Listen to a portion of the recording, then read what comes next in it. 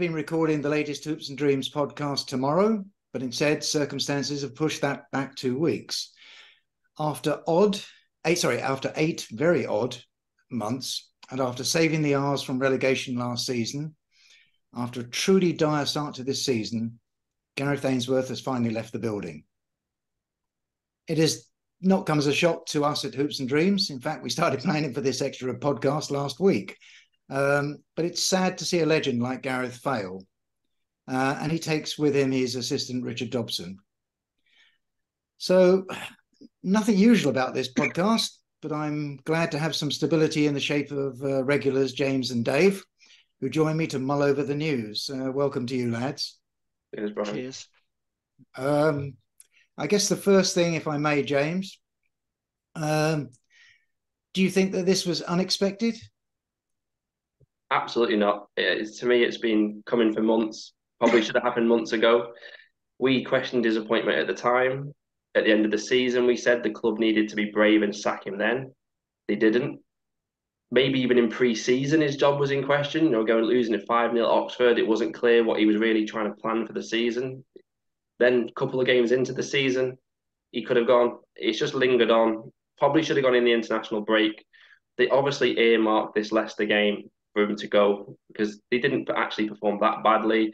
A player's let him down and he's still gone. So this was the line that was drawn in the sand like we predicted in the preview show last week. And is it unexpected? Absolutely not. It's the right decision for me as well. Look at the position we're in the league table. Action has to be taken. Otherwise, we were going down to League One. Dave, feel the same way? Yeah. He had to go. I'm afraid it was. It's a shame. I think we all wanted him to do well. We all loved him as a player, and it was a great opportunity for him. But it just hasn't worked. Part of me thinks they probably should have just shook hands and said goodbye last summer and just said, right, we'll start afresh. But it just hasn't worked out. The last couple of months has been pretty poor. I mean, they were better against Leicester, but just so often there's just no attacking plan to the team, and 6 points adrift already. You just can't see where a win's coming from. I think they had to change it, and it's probably better that he's gone out on a not getting booed out the building. I think if he'd have waited another 2 weeks, I think it would have been a couple more defeats, and he would have been getting a lot of stick from the fans. But he went out on even though they lost, it was a mini high because they played quite well yesterday. Yeah, I mean, it had all the signs of the club following the fans in bowing to the inevitable, really. The results don't lie. There was no sign of them changing significantly, even when all the players were fit and available. Having said that, the fans know he tried his best, and they've still got a huge respect for him, I think, as a player.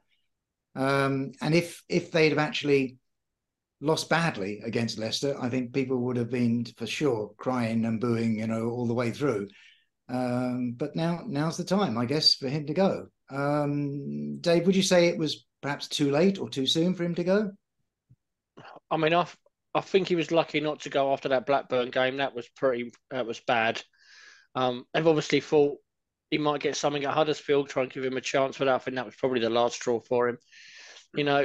Time will tell if they've waited too long. There's still a long way of the season to go, so it's not an impossible job to get out of trouble. 6 points is a lot, but there's so many points still to play for. But it's the right call to make. I just hope they get this next appointment right.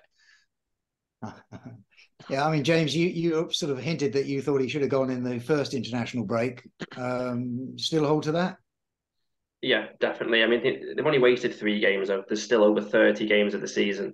Teams have saved themselves from positions worse than this with fewer games to go. So it's probably a few games too late, but at least we've still got time. And I still, in a way, feel for Ainsworth because I actually think in his heart, he truly believed he could manage QPR in the Premier League. He said it a few times. He mentioned that little graph he'd drawn for the players of where he thought they could go. He obviously had true belief in himself that he could manage at this level and could do what he wanted to do. But we're 9 games without a win. We've lost the last 6. As much as he in his heart believes he can do these things, at some point the team had to show it on the pitch, didn't they? And it's just not happened. Primarily, like Dave said, attacking wise, his whole tenure we haven't scored more than 2 goals, and we've only done that a few times. You don't turn up at matches thinking we're going to win, and that's a major issue. And that's probably the main thing the person coming in has got to change is we don't win at Loftus Road, and we don't score. Ainsworth's Achilles heel his whole tenure has been those two things. He didn't fix it. What choice of the club been left with in a way? If you don't score goals and you don't have a good home record, you're going to get relegated. It goes hand in hand with a sacking. Yeah. You look at some of the other teams. Bristol City have sacked their manager obviously today. Millwall recently sacked their manager, and they're in better positions than we are. So it's one of those. It just makes sense really that it's happened. Yeah, I feel there was initially a good case really for not panicking when we had those first lot of bad results and allowing Gareth time to make a difference. The fact that results for various reasons have gone against us means that that allowance has now been spent. So it was the right time, I feel. Okay, as is often the case these days, we don't know the full details as the club has remained fairly tight-lipped about this departure. But what do you think is behind the decision to act now, James, from their point of view? Just the position of the club, isn't it? Literally, they don't want to go down. They said it in the fans forum recently that they did not want to go down last season. They clearly don't want to go down this season. There's enough time. It's just a results business. The club is 6 points from safety now, like Dave said.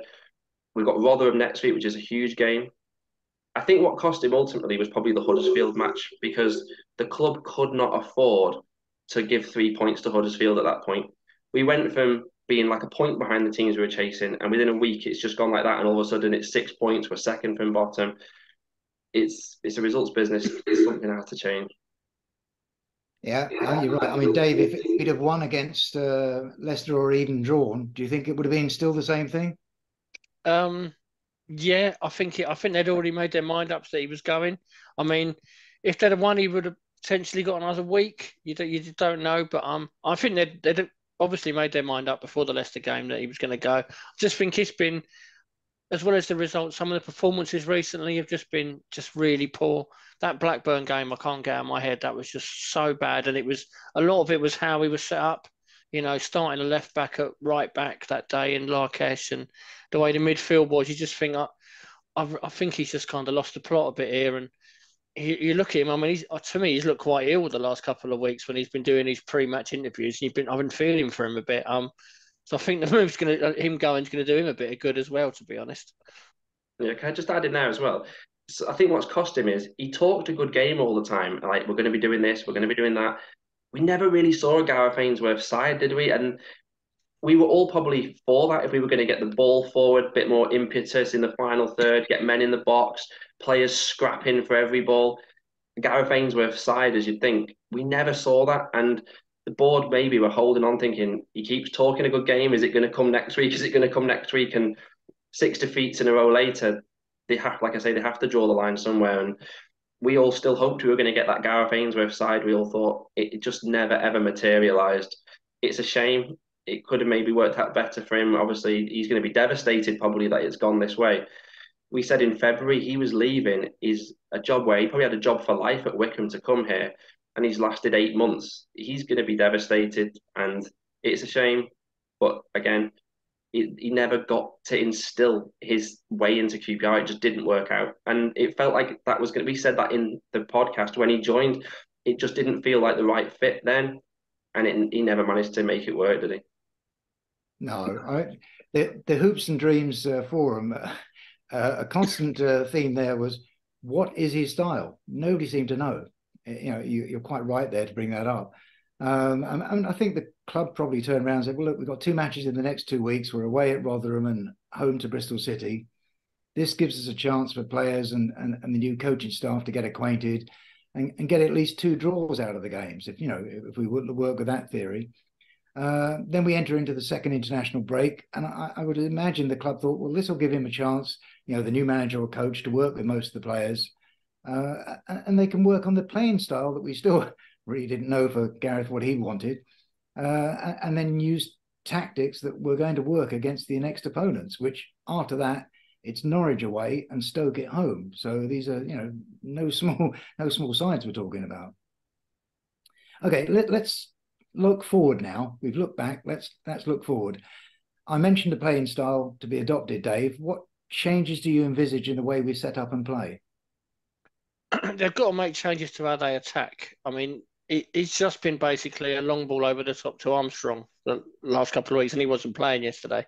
They got to try and find a way to get Chair on the ball a lot more in the attacking third, and try and get Willock. I don't understand why Willock hasn't played at all. Like he come on for 2 minutes yesterday. It's like, what's the point? I don't know. That's something I just can't get my head around. Where he was a year ago, he was our best player by a million miles, and you think he's going to go on to big things, and he can't even get into this team now, which is a pretty poor team. So I think the new manager's got to get his arm around Willock and get him playing and get, because that's how we're going to win games. Like the Chair and Willock they're the ones that can create chances and score goals, and we've got to get them on the ball a lot more, and we've got to get them in good areas. And James, what do you think about setting up to play and win? Completely agree with Dave. To me, I've said it for months. If you become manager of QPR, you surely look who's your best players. Chair and Willock, on paper, they're the best players anyway. I'm sure everyone would agree. I know Willock is starting to split opinion a little bit, but if you can get your arm around him and give him confidence and get him playing to his ability with Chair, it's them linking up that makes all the difference. If you can get them getting those little triangles, get Pal involved down the side, that's what opens up teams and it gets us playing in the opposition half. I completely want to get rid of this idea that we can just sit back and just have 20% possession and just break on teams. Because as we see, it works, one game in 10, you might pull it off. It's not good enough for a consistent approach to get points. So it is Chair and Willock. And the new manager, whoever it may be, has got to improve the mentality of the players. We can't keep having these 4-0 implosions and going behind in games. I know we've seen some signs it's better against Leicester, but we have 4-0s all the time, 3-1s, 3-0s. We can't keep having results like that. We've got to be competitive in every game if we want to try and survive. Yeah. I always hoped that Gareth Ainsworth would set up the R's to defend well and then punish opponents on the break. I thought that was the best we could hope with this squad, but neither has happened, sadly. And I feel that when somebody comes in, this is probably the first thing they're going to do is try and defend well and go for ones on the break. Okay, it'd be unfair not to mention the obstacles put in the way of Gareth Ainsworth as he sought to turn matters around.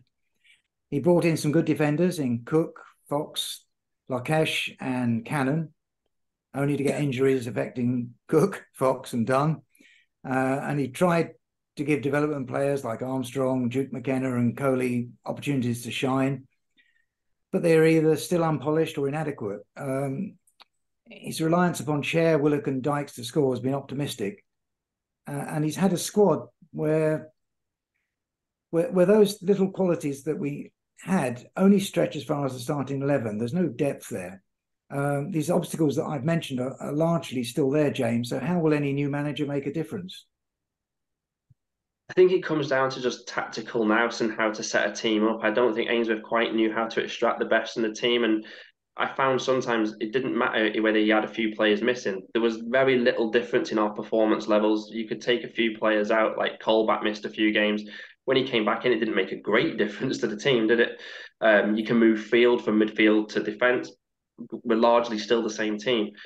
So as much as the squad depth is an issue, and that should have been resolved in the summer, obviously, I think it comes down to how you set a team up. Someone out there must know how to, like I say, cajole a few players, get them some confidence, tell them where to pick up the ball, where to play.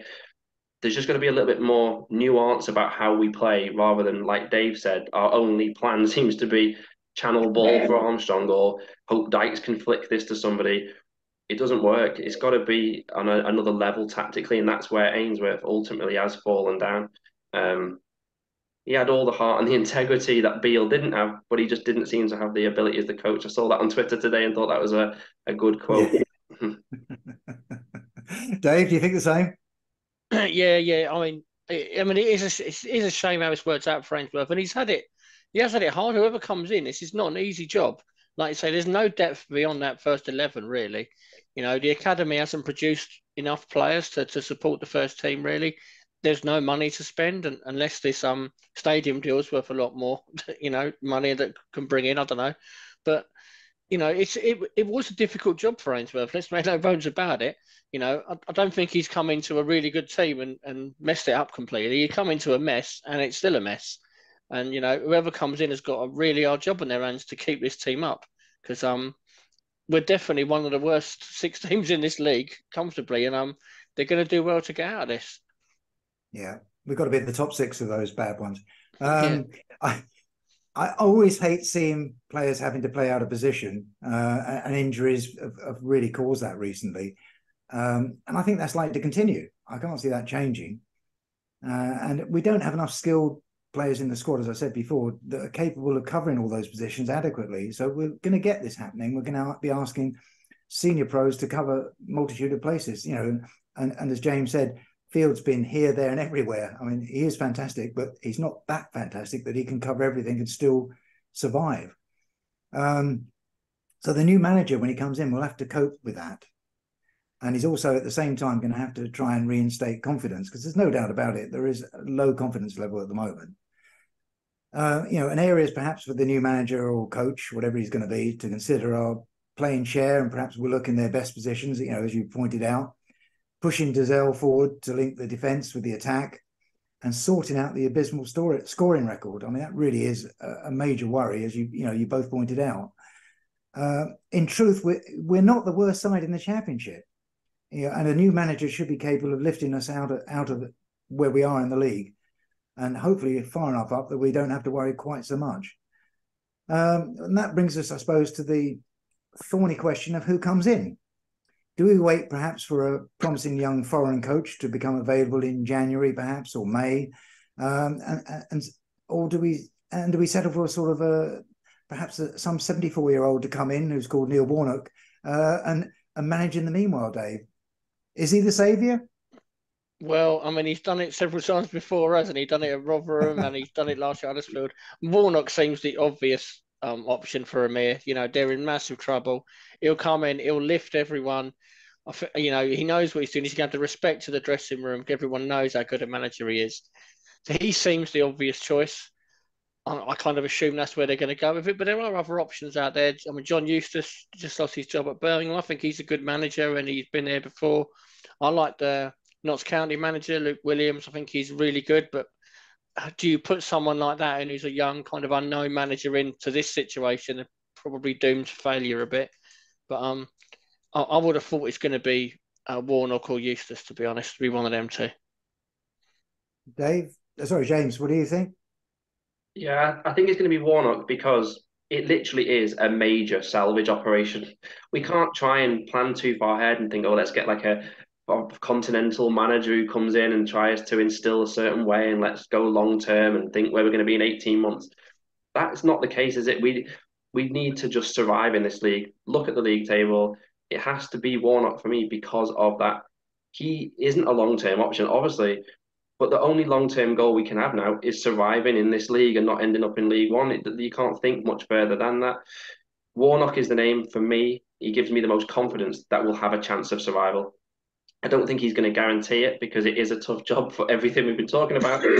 But he will give the board and the fans, from the minute he comes in, they're going to think, we're going to think, we've got a shot now. We could survive. Is it the right appointment for the long term? People are going to argue, obviously not. But like I say, for me, you can't think any further than where are we going to be next season. And he gives you the opportunity as well to spend the next 8 months scouting the whole country, the continent, for the next best options. The club should be putting together a list of, if we're in the Championship, we want these coaches. If we're in League One, we'll do this. But they've got the time to plan, so we're in a stronger position wherever we are next summer. Neil Warnock gives you that opportunity, whilst also giving you probably the best opportunities to stay in this league. And age doesn't matter. Look at Roy Hodgson; he's still doing all right, isn't he? Yeah. I fully accept what you're saying. I think you've got to look for somebody at this stage, I think, who's going to be a player motivator. It can't be the sort of manager who just turns up, puts the sheet up on the board, and then walks away. It has to be somebody who really is going to motivate them. And maybe Neil Warnock is the best for it. I mean, there was media talk today about Sabri Lamucci, who used to be at Forest and Cardiff. And also we've got Nigel Pearson, as you said, who was sacked today by Bristol City, above us. And then there's Mark Warburton, or dare I say it, Beale. There are other good choices out there. Some I wouldn't trust, but there are other possibilities out there. I don't know enough about Sabri Lamouchi to offer an opinion. I honestly don't know. If you look at the other managers, as Dave said, I would perhaps look at John Eustace, purely because he knows the club and there's something to prove after doing so well at Birmingham and being replaced purely because his name wasn't Wayne Rooney. So for me, that would be a person who would work very, very hard, and he seems to work well with the players as well. Yeah, I don't know. I'd like to say these are exciting times, but they're not, are they? Really? No. The thing with John Eustace is what the board are going to look at is, compared to Warnock, I would like John Eustace to be QPR manager, but maybe from next summer onwards or something like that. I think the board are going to look at, he has never gone into a club mid-season and had to save them from the position we're in. Warnock has. That's going to be the board's ultimate consideration. And Huddersfield last season, with 11 games left, they were 7 points from safety. We've got 32 games left and it's only 6 points. So if he can save Huddersfield last season, he can save QPR this season. That is ultimately what I think the board are going to look at. And obviously, he has a really good relationship with Amit Bhatia as well from when he was here last time. I think it's just inevitable. It's going to be Warnock. I'd be more than happy if it was Eustace, less so than some of the other names, but Eustace or Warnock, I'm just ultimately convinced it is going to be Warnock for the reasons I keep saying. He'd love it as well, wouldn't he, Warnock? You think we sacked him when we was in the Premier League, and I don't think he was ever very happy with that decision. We overlooked him for the manager a few years later, and he was definitely not happy about that. So he's gonna, he's got something to prove, and he'd be like, in his head, and I think what most people think is he'll keep us up, and then say, "See, should never have got rid of me in the first place," and then he can sail off into the distance, But yeah, he's. I mean, I imagine Warnock will want this job, to be honest, when you look at the available ones, but we'll see. I tell you what, he'd be right though, wouldn't he? QPR never recovered from sacking him, really, have we? We should have just kept him where we were back 12 years ago. Last thought for you. Do you think if we'd have had a director of football in place, this would be a lot easier process? Yes, 100%. I don't know why we haven't replaced Les Ferdinand. He left months ago. This should have been done by now. I get they wanted. When they said at the time we're going to take our time and think about this. Like, yeah, I get what you're doing there. It's October now. Come on, do something. Don't just sit there. It would make things a lot easier. And you're in a position. That's probably why it will be Warnock. That you still haven't got a director of football, so you're looking to bring someone in to oversee it. You've got owners who, they do their best and they obviously care about the club, but they're not. Don't seem to know what they're doing a lot of the times. You need someone in there to try and run things, and I don't know why I haven't brought someone in yet. It seems mad to me. James? Yeah, I mean, I think what happened though is the problem. No one made any moves in the club, getting rid of anyone, sacking anyone, until much later in the summer, and it's left them like chasing the tail, hasn't it? I don't know why at the end of last season it wasn't just a complete swipe of everybody who could get toss them overboard of everybody, Lee Hughes, Les Ferdinand, everybody. It should have been a complete reset. The fact that it was only Les who went is a shambles anyway. Now we've got Lee Hughes calling the shots, who is literally, I think, public enemy number one now at QPR, isn't he? It's just a mess. It's a mess, and I don't know how they sort it out really, because one director of football isn't going to change enough. I don't think there should have been more people up for getting the job sorted out, and maybe it's going to be next summer. But again, I feel like we've wasted a whole year. It was clear last summer that we needed to have like a hard reset of the club. You only have to look at like people keep saying the youth players aren't good enough, and they're not. We've got people like Drew, Gubbins. They're clearly old enough now to be good enough if they are, but they're still hanging around. We've got owners who show up once a year, players who've got a losing mentality, but we still kept them. In the summer, we should have overhauled a lot more of the squad. I know FFP hamstrung us, but it's not just the director of football, is it? The whole club needed sorting out, and I don't know how you do that in the middle of the season. It should have happened last summer. Hopefully we can survive now and do it next summer. Remind me not to ask James again about director of football. Okay, our time is just about up now on this Hoops and Dreams special podcast. So can I thank my special guests, James and Dave? We all got together in a very short time for this one, and it has worked, thank God. And I'd also like to thank you all for watching. These are troubling times for the club. It's a club that we all love, so please try to support the club and the players even more than usual. Do click on subscribe if you're watching this on our YouTube channel, and do add a comment or two below. As you probably noticed, we do respond whenever we can. I'm Brian Fisher, and this has been a Hoops and Dreams special podcast. Come on, you R's. We know who we are.